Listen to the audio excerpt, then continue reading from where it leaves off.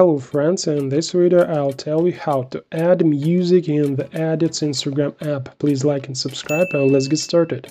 First, create a project. Tap on the plus sign at the bottom, select the video and add it to the project. Now to add music, tap on the audio button in the lower left corner. Great menu has opened in which we can select music for real, and before adding music to the project, let's look at what functionality this menu offers. If you're looking for something specific, you can use this search. You can also add each music track in the Saved tab, so that you don't have to search for your favorite track again. Tap on the track you like and tap on the flag on the right of the track, and the track is added to the Saved tab. To delete a track, do the same thing only in the Saved tab. The Trending tab contains a rating of the most popular tracks at the moment, each of which you can use in your videos.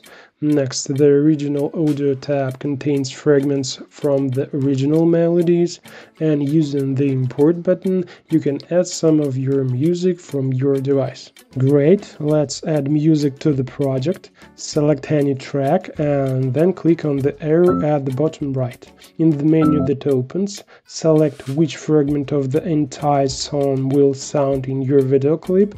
To do this, drag the track to the left or right. When the fragment is selected, click on the Done button, and the selected fragment has been successfully added to the project.